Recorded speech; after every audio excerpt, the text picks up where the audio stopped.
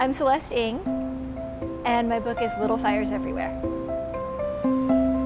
Shaker Heights was one of the first planned communities in the United States, and they planned everything from the layout of the roads to the colors of the houses. It is a real place, and I really grew up there.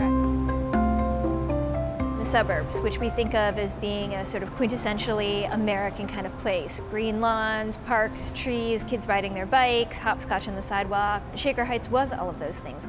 But I also, once I moved away from Shaker Heights, realized that there were a lot of things about that upbringing that were sort of quote-unquote typical American, and then some things that were really atypical, both for better and for worse. And I wanted to kind of tease apart that idea of what that American suburban life really was.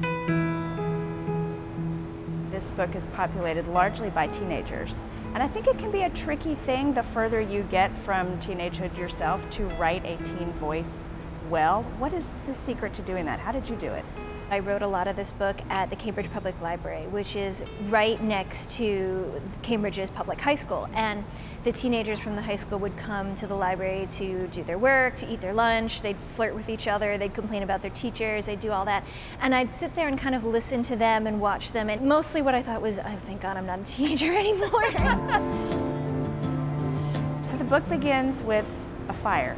A beautiful house in the suburb has burned to the ground.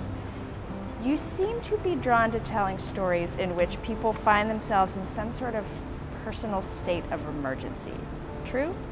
I think it is true, and I don't know what that says about me. I think I should probably consult my therapist or something. I always do want my books to talk about things that are important, but also to draw the reader in. And I feel like those moments of crises are really the sort of inflection points that that really make the story run. They're sort of like the gas on which the engine of fiction turns.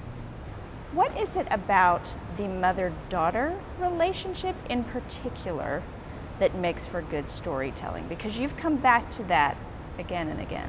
We have a lot of expectations about what that relationship is supposed to be, that is some kind of very special relationship, more so even than mother-son, maybe even more than father-son. We think about the mother as the caretaker and the sort of like emotional guardian of the family, and that the daughter is theoretically being groomed to be that kind of person. But a lot of times, things go haywire in that relationship, that the mother and daughter are not alike, or they're too alike. Because we have such high expectations of it, I think that means that it's that much harder to actually achieve those expectations.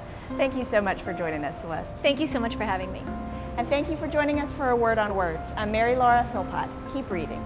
The reason that I love working in the coffee shop is that people go in there and they talk, and as soon as they lower their voices, I know they're going to talk about something interesting, and so I just kind of lean in a little bit.